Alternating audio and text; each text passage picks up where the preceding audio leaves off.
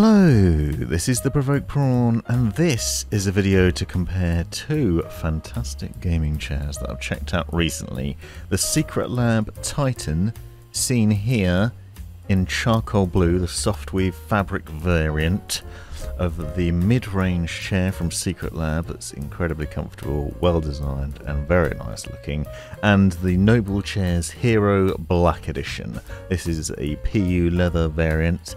Now these chairs are similarly priced and similar design features in them. You'll see, for example, side by side they kind of look the same in some ways and they are quite different in others. For example, when I reviewed the SecretLab Titan 2020 series, I talked about the various highlights of the design that included really intricate detailed stitching on the soft weave fabric. Now the Titan is available in a variety of different upholsteries. You can get PU leather, soft weave fabric and nappa leather, and it comes in all sorts of different colours, so I recommend checking out their website to see all the different options available.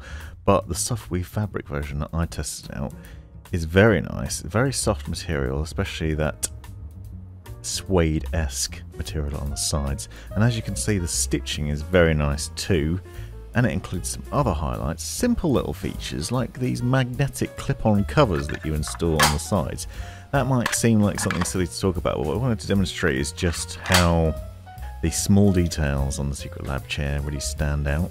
So for example, when I was setting up the Noblechairs Hero, I found the traditional covers where you then have to screw them in. Now this is obviously a minor gripe and only something you have to do when you initially set it up. It's not something that's going to be a bother in the long term, and it's fairly common on most other chairs that I've seen. You do have to screw these covers in, but I really thought that that sort of detail with the magnetic clips on the SecretLab Titan was a nice little touch and shows the level of detail and thought that they've put into the design of their chairs, in that it comes with something so simple to help the user, but also a very small minor detail that most other companies probably overlook. The other thing that I really liked about the SecretLab Titan chair was that it came with this memory foam cushion, which is by far the softest and most comfortable memory foam cushion I've ever seen in my life. Really soft and comfortable. It also has a very clever layer of cooling gel on the outside of it where your head will rest against it, so you won't get hot when you're leaning on it. And when I first sat down in the chair and rested my head against it, I was blown away by how comfortable it was. I was really surprised. I mean, I knew because I'd held it in my hands that it was really soft, but it was incredibly soft. Now this seems like another small point to talk about, but I think it's worth discussing just the small details. Another thing with the SecretLab Titan is it has a built-in lumbar support wheel that you can just roll and adjust. This is obviously really nice over other chairs that only have a pillow that you just attach to the back, because it means that you can customize the lumbar support to your preference. Thought that was a really nice addition, something you usually see in more expensive cars. Adjustable lumbar support, very nice. It is worth noting that the Noblechairs Hero also has that built-in lumbar support, and in my opinion it's superior to that on the SecretLab. So don't think that this video is all about the SecretLab being better than Noblechairs, because it isn't. In other ways, Noblechairs is a nicer chair. That lumbar support, same sort of thing. Simple wheel adjustment on the side, but I found that maybe there's a small bit of extra twist in it that makes it stick out a little bit further. For my back, I found it to be a lot more comfortable. Obviously this is going to vary from person to person. I have quite an odd shaped back, so I found it very difficult to get comfortable in chairs anyway, but I found this one gave a lot more support to my lower back and a longer comfort all day long. Both of them are quite firm in terms of the support they offer. Don't expect to sit in this and feel like you're sitting in a sofa. They're both quite supportive, but ergonomically designed to give you the best support and release pressure during the day to give a really comfortable seating experience. Here you can see the lumbar support in action. It's quite hard to demonstrate because it doesn't jut out that much in the video, but it does push into the lower back really comfortably and very nicely. Another thing that I really liked about the Noblechairs Hero is this PU leather is incredibly soft. As I said, the SecretLab Titan also comes with PU leather variants, so you can choose between those. Unfortunately, I didn't be able to test that, so I can't compare. The Noblechairs Hero also comes with a little cushion for your back, so if you don't like the built-in lumbar support, you can use that as an option instead. It also has its own head pillow, however, unfortunately it's not memory foam. Neither of the pillows included with Noblechairs Hero are memory foam, so they're not as soft and comfortable as the one that's included with the SecretLab. You can pay extra to purchase some memory foam pillows from Noblechairs. I haven't been able to test those, so I can't say what they're like, but I do think it's a shame they didn't include them as standard, and they're quite a bit of extra money as well, so that was certainly a disappointment. As I said, when I sat down in the SecretLab Titan, put my head on that pillow, I was blown away by it. I was wowed by it. And then when I did the same with the Noblechairs Hero, I was just disappointed. It was a real shame. Now, when it comes to the other features, there's a lot of similarities between these two chairs. Both of them come with nice sturdy metal framed armrests. You'll note on the SecretLab one there's plaques on either side. Again, small details that show the sort of dedication to crafting a high quality seating experience. But you'll note at the top it has metal inner workings, and they're 4D armrests, so both these seats offer the same 4D armrest technology. What that means is those arms will move in 4 different dimensions. So basically they go up and down, forward and backwards, as you can see here. They twist in and out. They move side to side as well, sliding across the top, so that you can adjust them to your personal preference and get them in just the right position. They're also really easy to adjust, so if you feel like during the day you want to move your arms around and adjust them a bit more, that's really easy to do. The padding on both of them is minuscule. They're rubber topped essentially, and they offer a little tiny bit of padding to them, so it doesn't offer a great deal of comfort. However, they're not like solid plastic either, but I think really in terms of the comfort they offer, they're both about the same. There's not too much give in there. You can see here, push into it, you're not getting much out of it in terms of relaxation and comfort. However, they are probably going to stand up over time.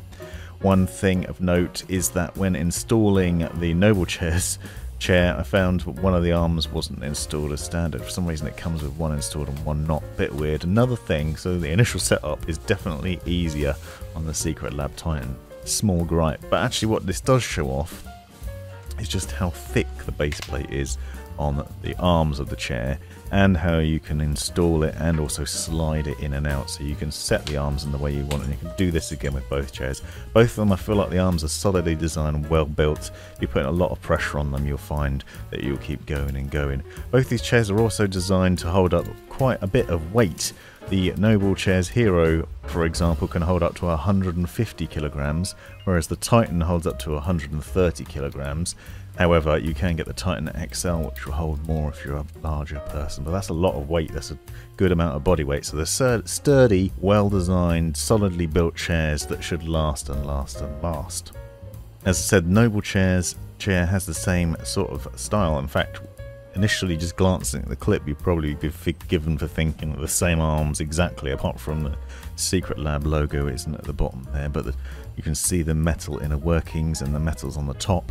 The Noblechairs Hero does have wider arms with a slightly larger shape to them, or a different design shape to them, and I found them marginally more comfortable. There's not much in it, they're mostly the same. A lot of the features on both these chairs are similar. It's the small intricate details that make the difference. For example, that built-in lumbar support being slightly better on the Noblechair, and the supple PU leather, and then the magnetic strips on the outside of the chair during the installation process on the SecretLab Titan. So it really isn't much in it. There's also not much in the price. They're quite similarly priced, so you're getting two very good chairs with very good comfort, and I think it's going to be down to your body shape and your personal preference in terms of the design style. So for example, the Noblechairs Hero comes in a number of different styles, and so does the Titan series. You can get some really brightly coloured one. Noblechairs has just released a Doom themed edition of this chair, which looks pretty special. If you like Doom, you're into that.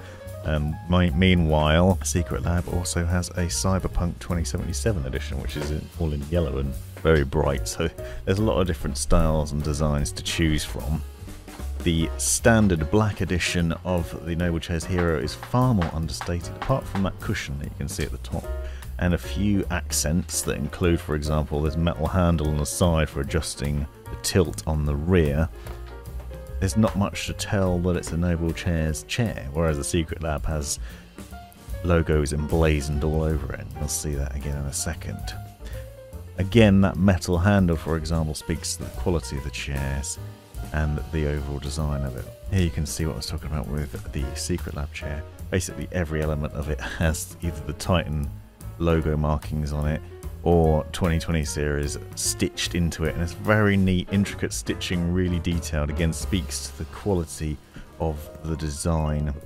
The stitching on the Hero by comparison is a lot more subtle and understated, however it still does have that same sort of level of quality to it. I think both of them look very nice. It's just going to be a personal preference thing whether you want to be showing off the chair that you're using, whether that even matters. If you're streaming, you might want people to see what you're using, so perhaps you want something a bit more snazzier. And if it's just you gaming on your own, you probably don't care. Maybe you want something that's understated and doesn't look like a gaming chair, then the Noblechairs Hero Black Edition may well be for you instead. It's hard to do justice on the video just how soft and supple that PU leather is, but it's very comfortable to sit on and a very nicely designed bit of material. I was really surprised by it, especially trying out other PU chairs in the past. Faux leather. Both of them, as I said, have real leather options available that are a lot more expensive. But if you have the cash to splash and want something a little bit fancier, then that's an option. Here you can see some more close-up shots of the stitching on the Hero, and you can see again very close, detailed stitching. I doubt either of these chairs is going to let you down over time. Decent warranties on those chairs also show just how much faith the companies have. These are two companies that are dedicated to creating fantastic, incredibly comfortable seating experiences, so I don't think you're going to have an issue with these chairs over time. SecretLab has a 5-year warranty on theirs, which is just nuts. Even on the back though, that SecretLab logo is present basically at every angle, as I said before.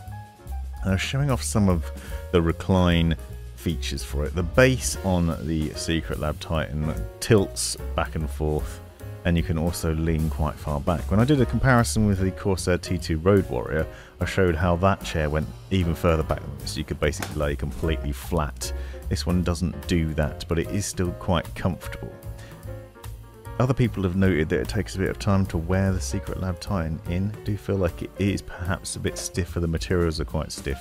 As I said though, neither of these chairs is particularly designed to be uber comfortable like it would be just plonking yourself down onto a sofa or a lazy boy recliner. They're meant to give you that support during the day, so they are stiff in some ways but still have that soft material over the top of them as well. The wide bottom base also means that you can spread your legs out nicely and you're not being pushed constantly by the sides. Obviously this is going to vary depending on the size and shape of your body. It's really hard to talk about the overall comfort of a chair because it's going to vary so much between your height and weight and shape of your spine, for example. But for me, I found both of them to be very nice, but there is a slight bit more comfort in the Noblechairs Hero from my personal point of view.